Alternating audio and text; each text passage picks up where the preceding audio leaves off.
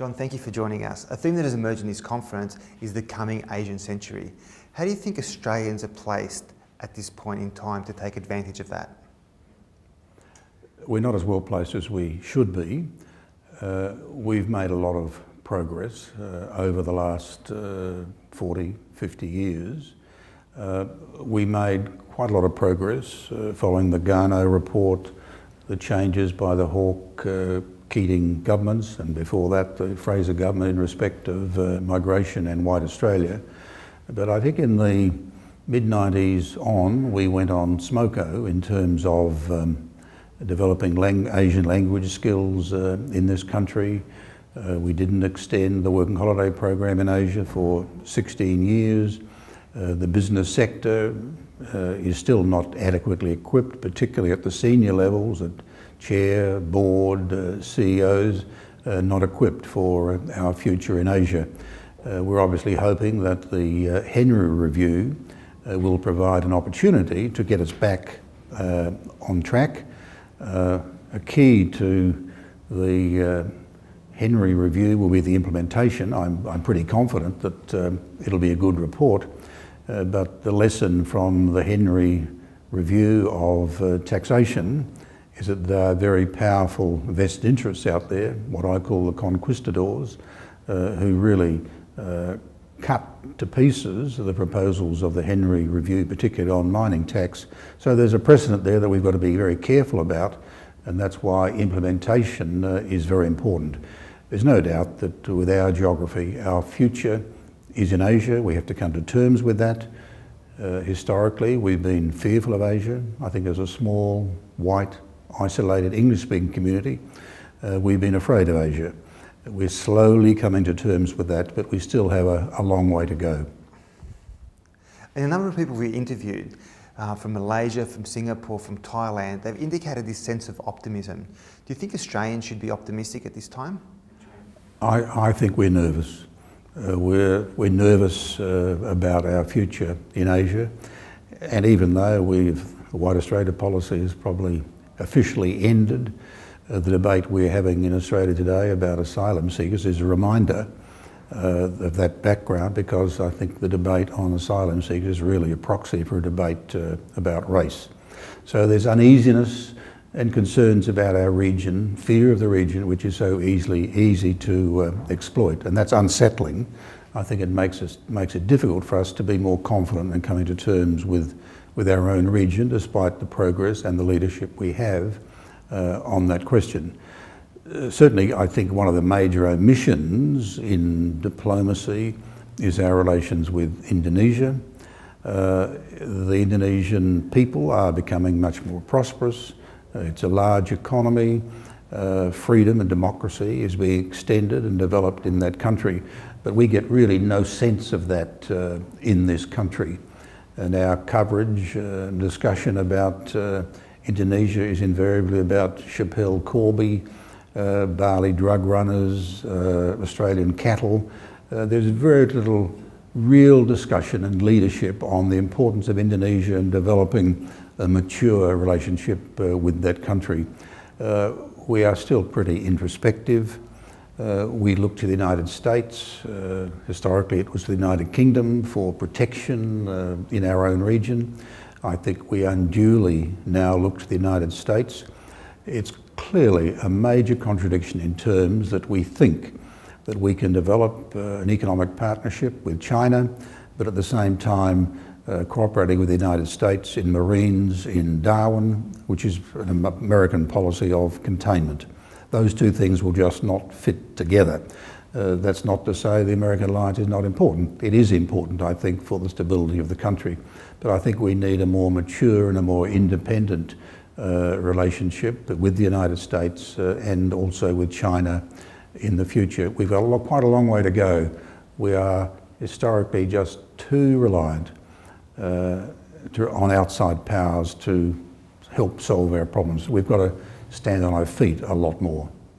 During your presentation, you used the term conquistador to describe Australia's mining magnates. It's a very powerful term. Can you tell us why specifically you use this term? I'm appalled at their behaviour in Australia.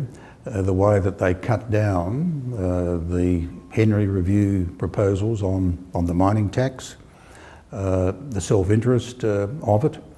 The mining industry, they're obviously a very important factor in our future. They're an important factor in our relations with the region, with Asia. That's where most of their exports go.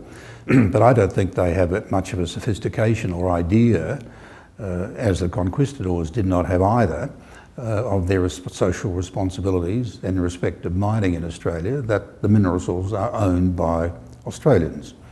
The mining industry does very much what the conquistadors did, putting one tribe against another.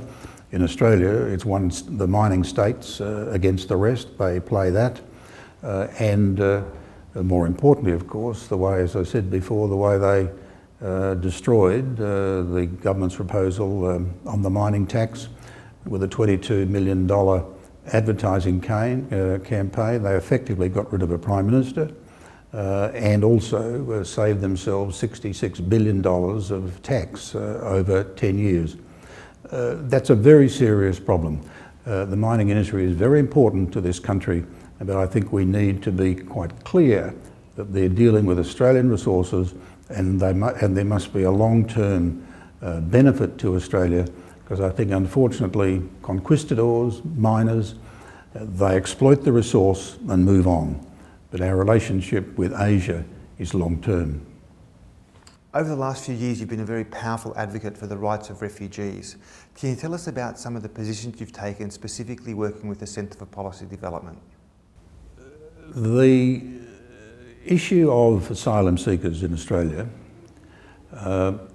is, in terms of policy, in terms of national interest, a quite small problem. The numbers of asylum seekers coming to Australia is minuscule compared with the hundreds of thousands that are going, particularly from the Middle East and North Africa, into Europe, into Germany, 60, 70,000 a year, France, America, and so on. So the number is quite small coming to Australia. But we have this phobia in this country about boat people. In fact, more asylum seekers come by air than come by boat, but Australians seem to have this phobia about boat people. Once again, I think it's an expression of the fear of Asia, the yellow hordes. They're all going to get in their rowboats or sailing boats and they're going to land on the Australian northern coastline. So the number is small, but it is a political problem. It is being exploited by the coalition for opportunistic reasons, and it is successful. It is very successful, and that needs combating. Several things that at the Centre for Policy Development that we have developed. The first is that we should increase the intake of refugees to this country. It's now about just over 13,000 a year. If in fact we had the same number today, adjusted for population, that we took during the Indochina outflow under the Fraser government, we'd be taking over 30,000. So there is opportunity to increase the number. We should particularly take more people out of Malaysia and also out of Indonesia, where most of the boat people come from. I'm a supporter of the Malaysian exchange or transfer arrangement. Some people oppose it, and I can understand the reason. They say, well, the numbers are small, we should handle it in Australia. But I don't think that helps us solve the political problem, which is being exploited. And because of that political problem, so many other reforms in the refugee area, particularly mandatory detention, are made much, much more difficult. So I'm a supporter of the Malaysian arrangement, which is also, as you probably know, supported by the United Nations High Commissioner for Refugees. It's not perfect. I wish we didn't have to do it, but I do think in the present political environment, we need to make that change as a first step to building a regional framework in Southeast Asia. The Fraser government was successful in the large numbers of refugees that came into Southeast Asia from Indochina in the late 70s, early 80s because of two things. The first is that there were processing centres established in the region, Malaysia, Indonesia and so on, and resettlement countries such as Australia, France, United Kingdom, America and so on, were prepared to take significant numbers of Indo-Chinese refugees from those camps in Southeast Asia.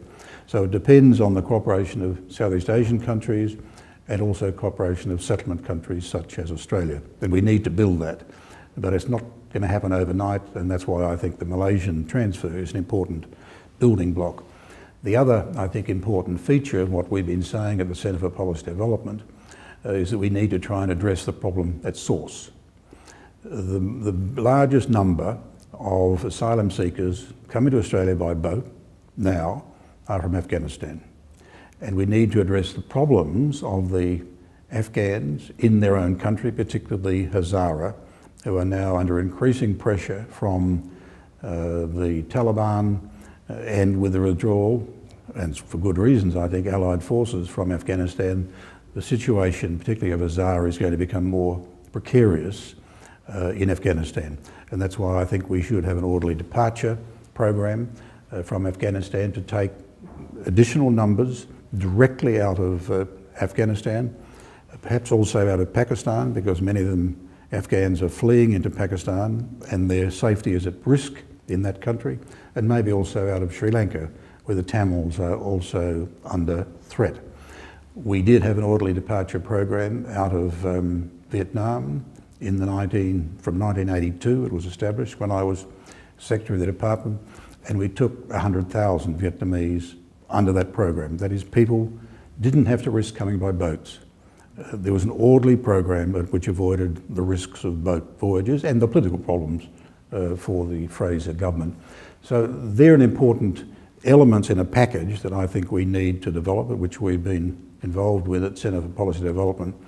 But whatever we do, at source or in the transit countries, desperate people will take desperate steps to escape and to get to freedom. So boat people will continue to come. Air arrivals will continue to come, but hopefully on a reduced scale in the future. These are people deserving of our care, our humanitarian assistance. We've done it very well in the past and we can do it well in the future. So it needs a package of things that I've mentioned. But at the end of the day, desperate people will still take risks, and we have to accept that in this messy world, we need to accept that fact.